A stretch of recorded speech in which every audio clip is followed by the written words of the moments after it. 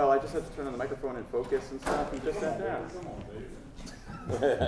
But thank you for announcing that was the first one here. Yeah. I just did that so you can say that too. I'm kind of ready. Yeah. So we'll start open comments and we'll have questions. Yeah, got back to practice today on this past weekend. Tough loss for our football team. Kudos to Alabama State. You know, they came in here, kicked our butt, scored a couple points late. As a football team, we can't turn the football over and expect to win. We got to be better, but very pleased with the energy our football team came out with today. We got to put that one behind us and get ready for a Valley team that put up some points this past weekend. So I'm looking forward to going up to Itta Bena and you know, competing against Coach Wade. Coach, how is the team reacting to the news with Jalen? Did any of the guys, you know him personally? No, I think a couple of guys do, but everybody's kind of good to go. We understand it, praying for the family, you know, and just moving forward. With Mississippi Valley this week, obviously it's an in-state little rivalry going on. But yeah, what did you see maybe when you're starting to review film and look at them from last week, kind of they showed out? Well, they playing hard. They played hard all year. You know, the teams that they've been going up against, they've been right there fighting with them. They fight for 4 quarters. They got a coach that they believe in, that I have a great relationship with, in Coach Wade. And, you know, they're going to compete for the entire football game, you know, and that was a big win for them. They got a lot of momentum now. I got to get this football team ready to play coming off a loss and get us back up. And, you know, that's what we talked about today, getting out there to practice with the energy, level up, and let's get back to executing and, you know, doing what we do. I know we talk all the time now about you being an alum from here and everything, but in this case also Kendrick Wade's an alum from in his first year. Yeah. Also. Like how cool is that, and what does it say about the SWAC that, you know, they are hiring and pulling from people who have come from their institutions? Well, they you know, myself and Coach Wade, we get it. You know, we understand the responsibility of it, you know, playing in it, growing up in it. We get it. You know, we try to make sure that gets to our players, the coaching staff, and the people around us. And, you know, we take a lot of pride in, you know, coaching at the school that we are alums at. You have an update on Herb's health? We still waiting to see. He's in a boot right now, though. He's in a boot. We'll continue to evaluate this week. He's in good spirits, but he didn't practice today. We'll see how it goes the rest of the week. No, the official attendance numbers came out for homecoming, and some people thought that the stadium seemed like there was a bit more people there. Just kind of what did you see with the crowd for homecoming week? Oh, to me, it's from down on the field, looked like they was in there. You know, when we pulled up to the stadium and did the Tiger Walk, big crowd at the tailgate and everything. Coming out the pregame, it was, you know, people's butts in seats at that point. And then you come out and run out of the tunnel. You know, the energy was there. You know, they did their part. They showed up and showed out. And as Coach Wade reached out to you just about as for, you know, getting this job with MVSU, just any advice? We text every week. As a matter of fact, he hit me this morning, sent condolences, you know, to the young man and everything, and asked if anything he could do, you know, just let him know. He invited me up to his football camp this summer. I hung out with them, and same I did vice versa. He came down here. And we're 2 first-year head coaches, you know, trying to get programs going in the right direction. I think we're going to have the future is bright for both programs and, you know, continue to be good friends.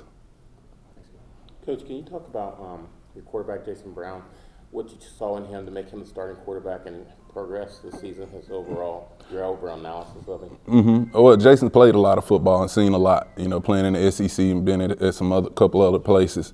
Some leadership, you know, he's an older guy. We got quite a few new guys out there and some younger guys, but very pleased where he at with this point. He's been doing what we asked him to do week in, week out, not really turning the football over. So Coach Quinn, you know, the quarterback's coach, has done a good job with him. You know, Jason is a student of the game. He loves the game of football. He loves his team. So I'm very proud of him.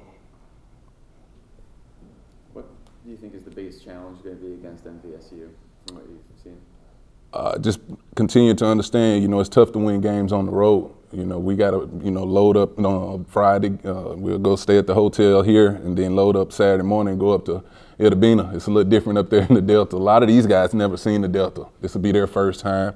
But it's something we've been doing all year, you know, and they get the assignment. We'll prepare well this week. Like I said, I was very pleased, you know, the way they came out today and approached practice. You know, they was flying around, and we got to continue that through this week and just go up there and play our best football, you know, not turn it over, continue to play good defense, and, you know, continue to build on our special teams.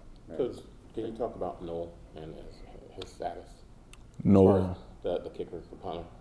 Sorry, your punter. Oh, Matt Noel. Matt Noel. Yeah, I mean, he pushed through that game. His quad kind of tweaked on the first. I think he got hit a little bit on that, but he found a way to push through to that last time we had to send Dylan out there to let him punt. But he's moving around better. I just hollered at him before I come up in here, but he's still in good spirit. You know, we'll put him back out there this week if he's ready to go. Any chance you might use Arminta on her status? We'll see. You know, like I said, too, with her just getting back into it the last couple of weeks, she's experienced some soreness as well. So I just don't want to get her out there and get her hurt just like any other player. But we'll see, continue to evaluate her. What do you work on at practice to, limit those turnovers? Like you said, it was kind of a key factor. Yeah. Is there something that you actually do, or is it more just like, hey guys, let's be more mental about it? We do ball security drill. We got ball security circuit that we do each and every day. You know, and that's something that we preach from day one when we started training camp.